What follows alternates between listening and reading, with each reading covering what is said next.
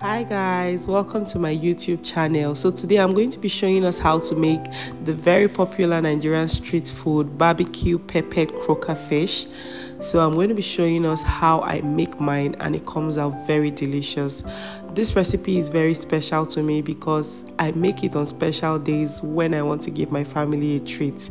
So in this video I'm going to be showing us how to clean the croaker fish, the pepper mix you're going to be needing to make this fish very delicious, the dry rub you're going to be using as well, how to marinate this fish, how long you have to marinate this fish, and more. So if you're interested in this video, stay tuned and enjoy the video till the end. My name is Kewe Igwe and I'm so happy to have you in my kitchen today. If this is your first time here, please click the subscribe button and the notification bell so that you're one of those that gets my video whenever I post them. Let's get started, guys. So my pepper mix is a mix of red bell peppers, also known as tatache, scotch bonnet peppers, also known as atarodo. We're going to be using 2 onion balls. I'm going to leave the exact measurements in the description box. Okay, now you add all of that to your blender. You're going to be adding vegetable oil to this to enable you blend this properly. Water cannot be used in blending your marinade, so please, water is not allowed. You can use olive oil, you can use canola oil, you can use whatever type of oil you like, but you cannot use water. Now blend that to a semi-smooth texture and set aside. Now we'll move on to prepare our dry rub. Now you mix the following ingredients that you see on the screen in a small bowl or whatever bowl you have available to you. Then you mix this together and you set aside as well. Now let's clean our fish.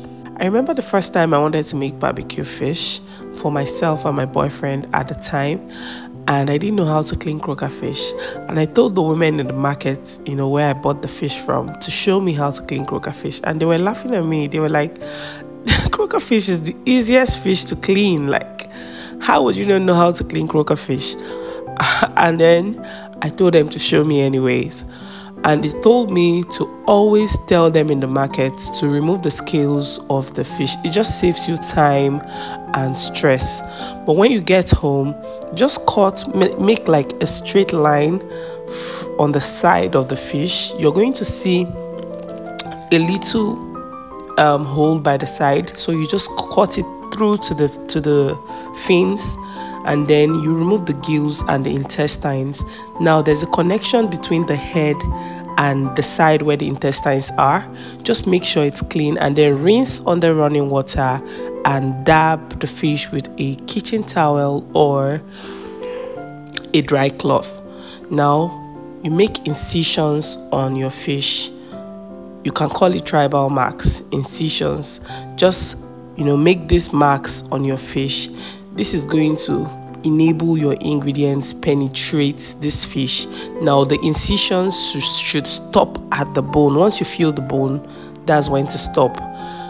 You're going to apply your dry rub and a little bit of the oil you're using. If it's olive oil, canola oil, whatever oil you're using, just apply a bit of it. It's going to help the dry rub stick to the fish. Make sure you apply the dry rub in all areas of that fish. Now you're going to transfer your fish to the tray you're going to be using to marinate your fish. It can be a tray, a bowl, or whatever. Now you're going to apply your pepper mix, your pepper marinade. Now this is the second layer of marinade you're using. Guys, tell me how this fish will not be delicious, guys. We're using 2 layers of marinade. That's like, high class things.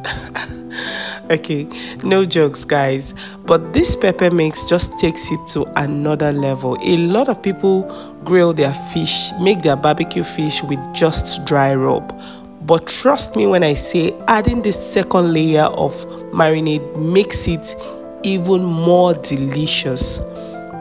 Now you're going to apply that and make sure every incision gets a bit of that marinade, and you're going to cover this and marinate for at least 30 minutes.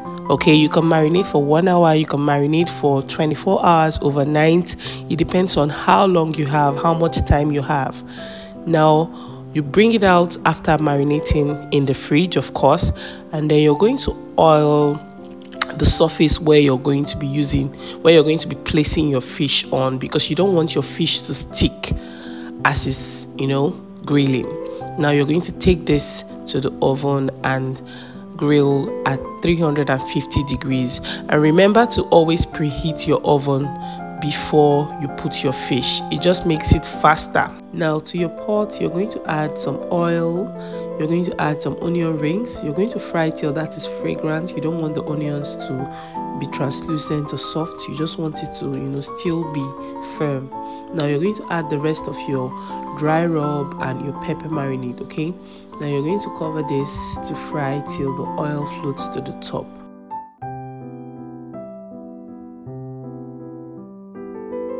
Then you're going to check for seasoning, okay?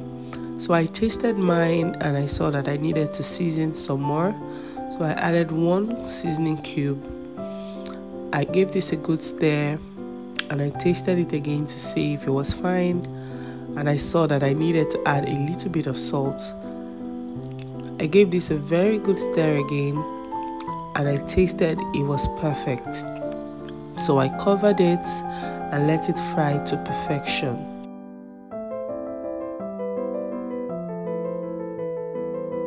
Then I came back to check my sauce was ready. This was about 3 to 5 minutes and I just kept it aside and waited for my fish. After 15 minutes of grilling, I brought it out and I'm adding the 3rd layer of marinade, which is my sauce. Now this step is very important because it's going to make your fish extra tasty and very spicy. So if you don't like spice, you're going to put less of the sauce. Now you take your fish back to the oven for another 15 minutes and then your fish is ready. I already made some potato fries as my side, so just serve this the way you like. You can put some coleslaw on the side as well.